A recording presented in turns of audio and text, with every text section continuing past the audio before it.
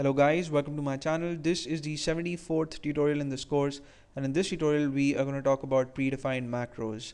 Now predefined macros are already written and they are a part of the standard library. So when you include the stdio.h header file, these macros are available to you and you don't have to rewrite them, you can just use them.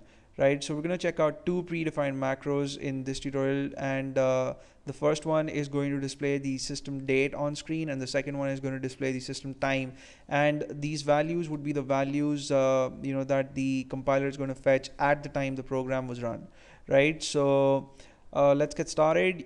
As you can see, using code blocks, I have saved a file. I have given it the name predefined macros.c.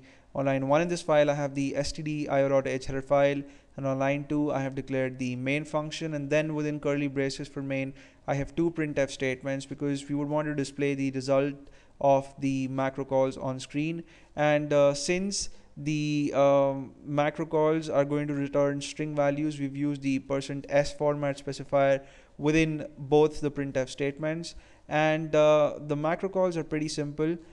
You have to type in two underscore characters, and then to get the value of date you type in the word date in capital letters, and then you follow that up with two more underscore characters, right? And similarly for time, you have two underscore characters first and then the word time, and then you have to follow that up with two more underscore characters, right?